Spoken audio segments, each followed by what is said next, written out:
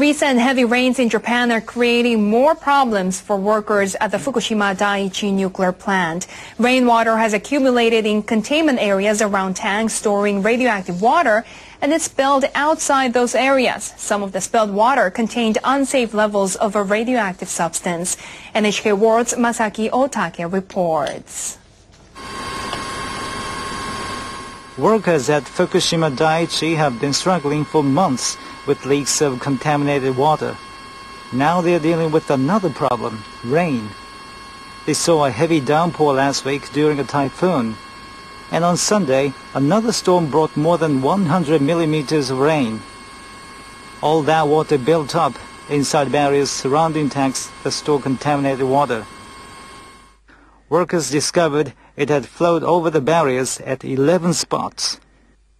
In 6 areas, they detected levels of radioactive strontium above the government safety limit.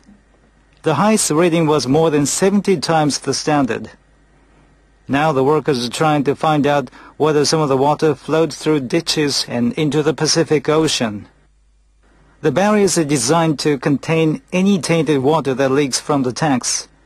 The walls are fitted with drainage pipes. Initially, whenever it rained, workers opened the pipes to discharge rainwater. But in August, they found that 300 tons of highly radioactive water had leaked from one of the tanks. It traveled through a pipe to the area beyond the barrier. Workers decided to shut off all the pipes and pump out any water that collected inside the containment area. They now check the pumped out water for radioactivity to ensure it meets government standards. Heavy rains are making that job a lot harder. Managers plan to install more pumps around the tanks to make sure they can deal with any amount of water. They say they don't want to get caught out the next time a storm hits. Masaki Otake, NHK World.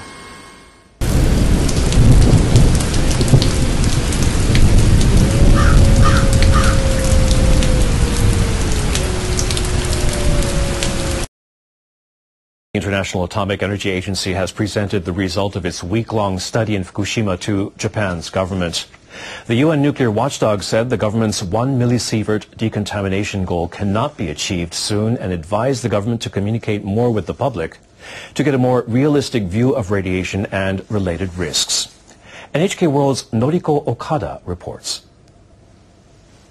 The disaster at the Fukushima Daiichi nuclear power plant in March 2011 spread radioactive substances over eastern Japan.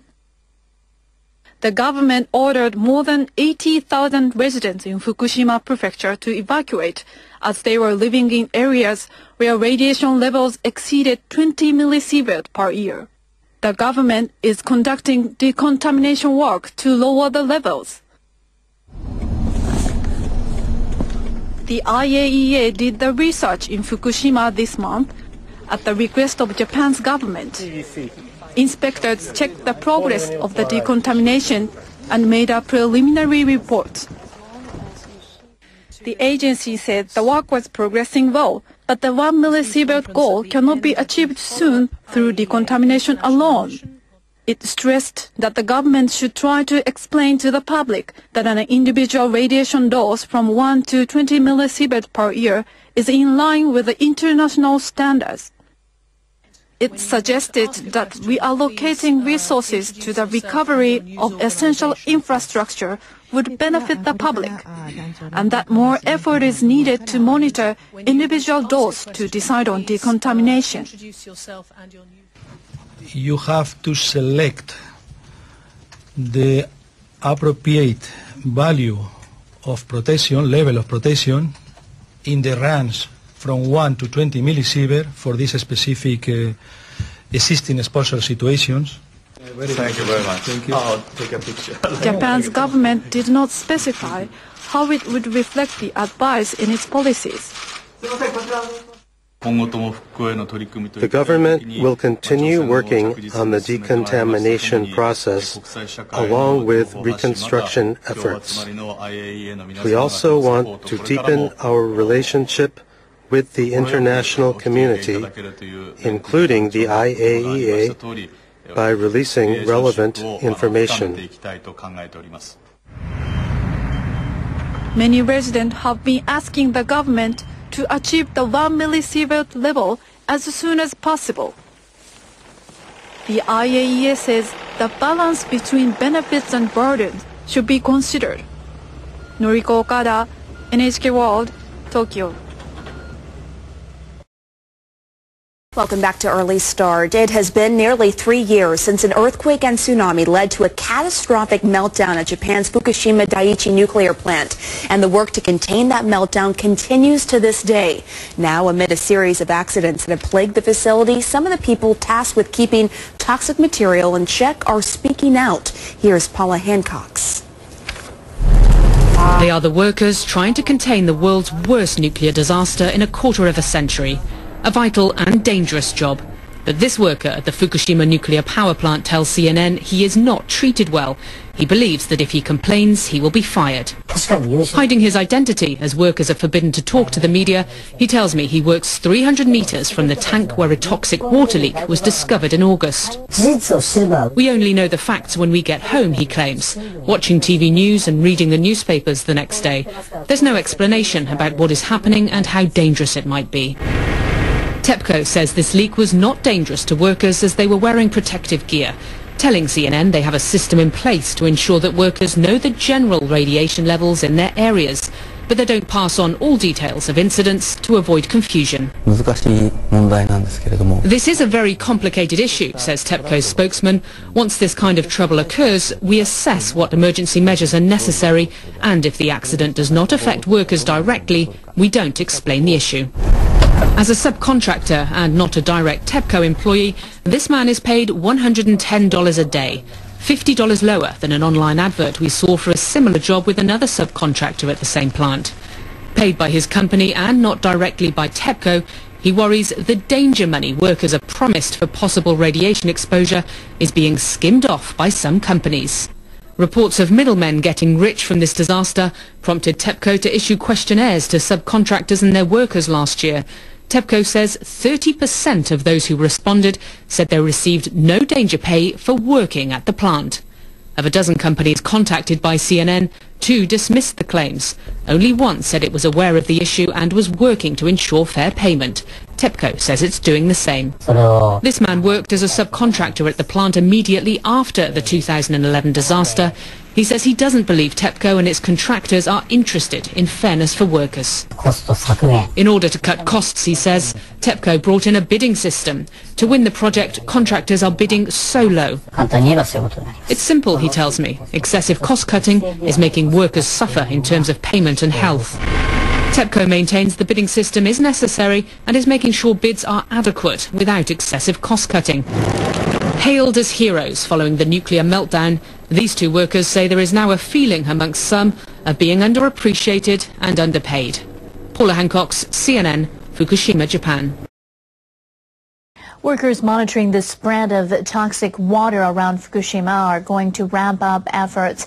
Tokyo Electric Power Company officials say they'll check offshore radiation levels around the clock.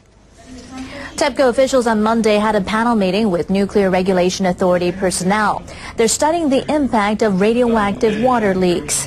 Plant workers currently check coastal waters once a day, but experts have called for 24-hour monitoring to allow for better information and faster responses. TEPCO officials said they'll give more details at a meeting next month. And nuclear regulators propose increasing the distance they're monitoring from 300 kilometers to up to 3,000 kilometers. One panel member said the agency will ask ships to collect data to share with Pacific Rim countries.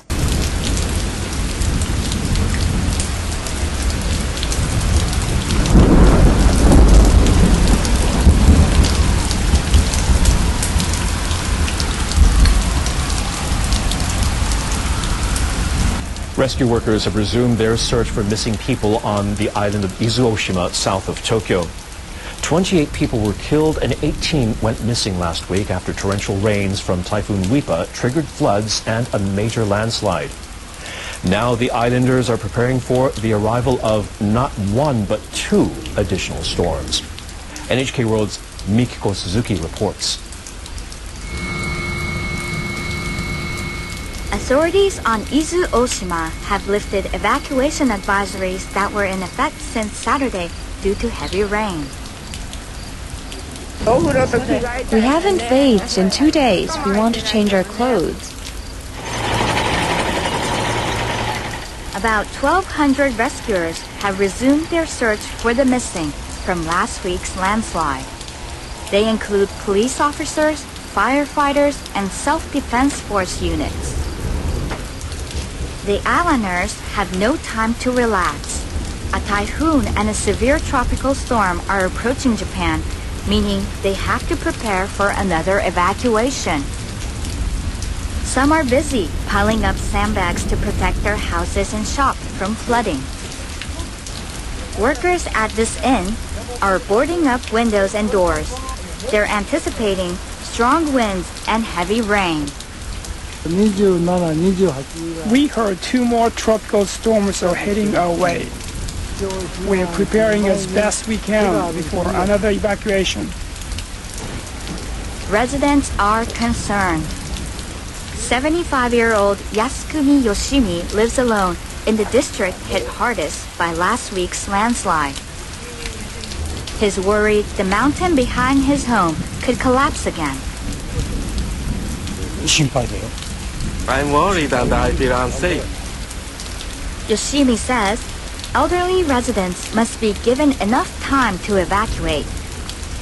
One of the storms threatening the island is Typhoon Francisco. It's expected to approach Japan later this week. Authorities on Izu Oshima are especially concerned about keeping the residents informed in a timely manner to prevent a recurrence of last week's tragedy.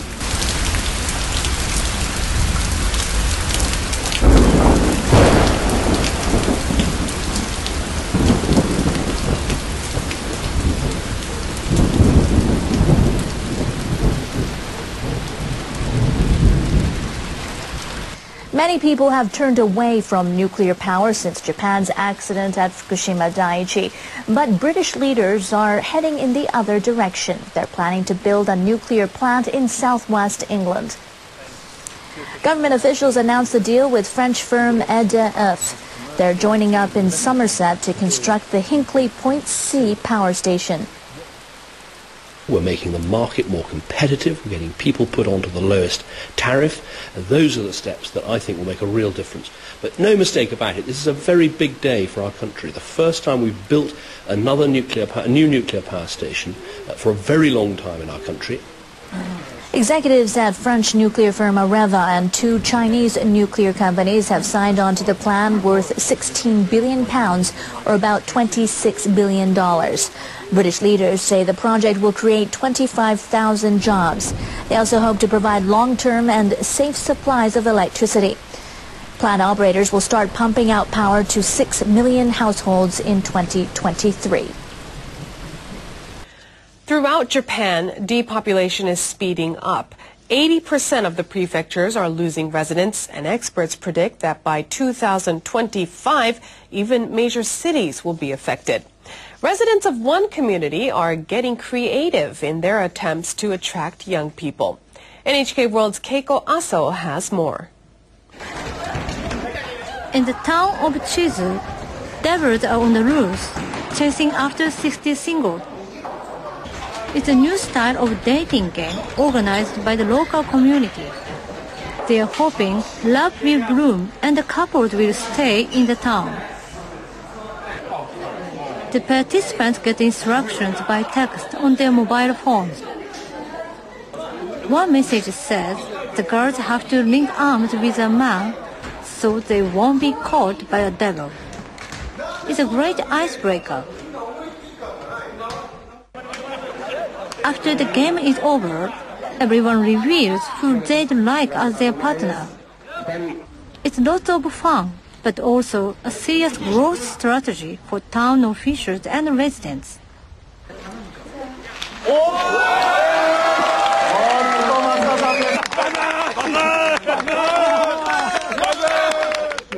The event produced 14 couples. Yay! Wow, that was fun. Say something. It was a good experience. Thank you. It's just great. 14 couples from here. Chizu's population now stands at about 7,800. That's a drop of around 15% over the past 10 years. Forestry used to be the town's economic mainstay, but the industry has dwindled because of increasing imports. The town has also launched a new homestay program with local families. Visitors are also guaranteed a place to stay in the event of a natural disaster. This is another way to attract potential residents. Having a place like this where we can escape to makes us feel more secure. Chizu is also offering a deal that encourages newcomers to settle there. The Hase family was eager to live in an old traditional house. This one cost about $20,000. The local government paid half on condition they would live in the town for 5 years. This makes so much more sense than spending hundreds of thousands on a new house. Officials estimate there are at least 200 houses still standing empty in the town. Newcomers are picky, and most homeowners are reluctant to rent to people they don't know. Officials visit owners and explain they can find good renters. The town also offered financial support. Owners are given $2,000 to clean up their houses. If the town is involved, we don't mind renting a house. We are happy to help increase the town's population. Young people move away to improve their lives. It's not right to stop them. So we're offering different kinds of services to bring others in. Japan is struggling to find ways to stop depopulation. Chizu is a small town deep in the countryside, but its efforts could inspire creative solutions throughout the country. Keiko Aso, NHK World, Tottori.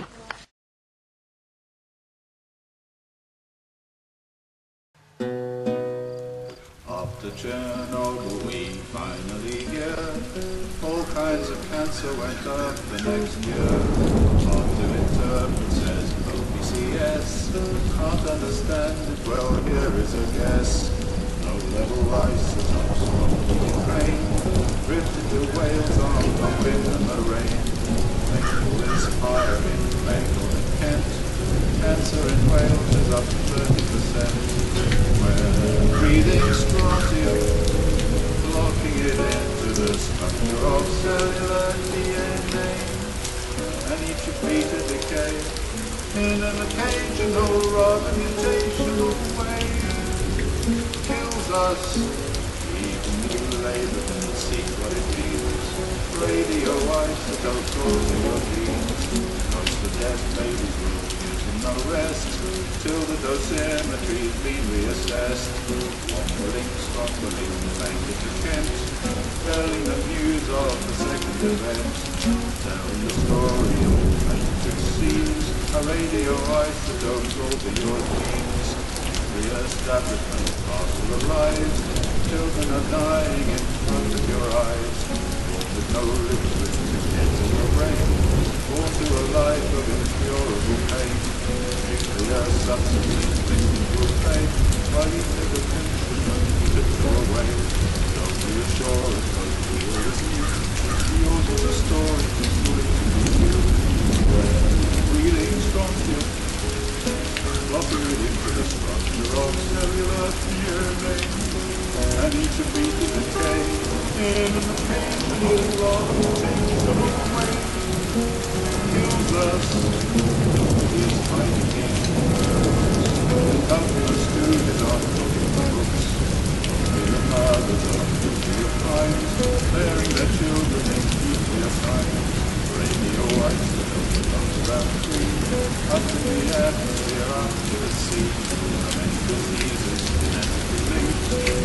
see a farm that goes in the extinct judgment. Breathing Strontium, locking in the structure of cellular